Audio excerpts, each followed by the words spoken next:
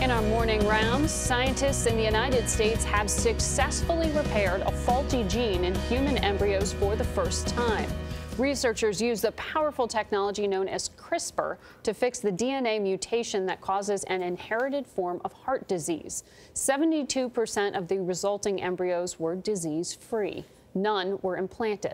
The experiment shows it is possible to prevent the defect from being passed to future generations. In 2015, we spoke to Jennifer Doudna, the scientist who helped develop the technology.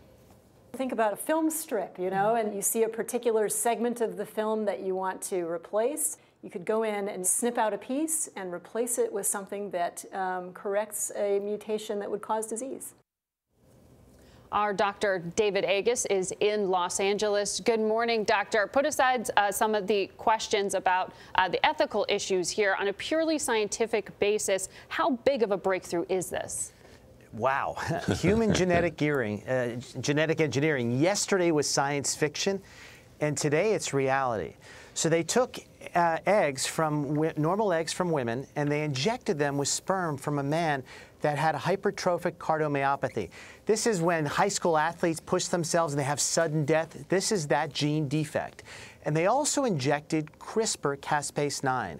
And what it does is it searches out the one error in the 3 billion letters of the DNA code. It chops it out, and the DNA corrects itself.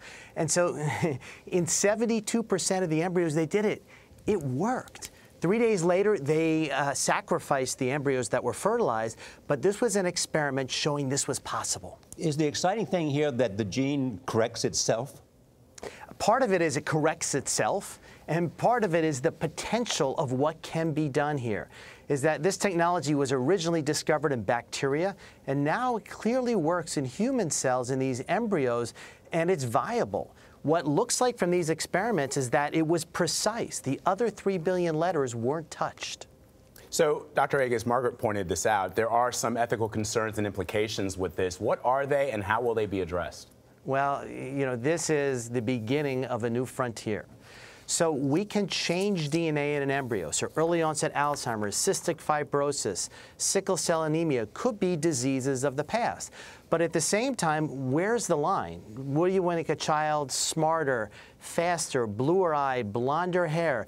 The potential for eugenics. This really is something that needs to be discussed. Yeah. The problem is, who's in charge of it? Who makes the decisions? And who decides on the rules and regulations? No question. And if we decide here in the United States, all someone has to do is get on a plane and go to Mexico, go to South America, go somewhere else. This is a small lab in order to do this. This is not that complex. Give me one example. David, give me one example of what might be possible in the next 5 years. Well, in the next 5 years, people with HIV now, we could take out their immune cells and change them so the virus can't get in. The receptor, CCR5, can be changed. And so all of a sudden, HIV patients will not develop AIDS. Wow. This is really exciting news. You think about how many lives would have been saved if we could have known that 10 years ago, 15 years ago? No question about it, but it's here. And so the challenge is to do it right. Thank you, David. Thank you.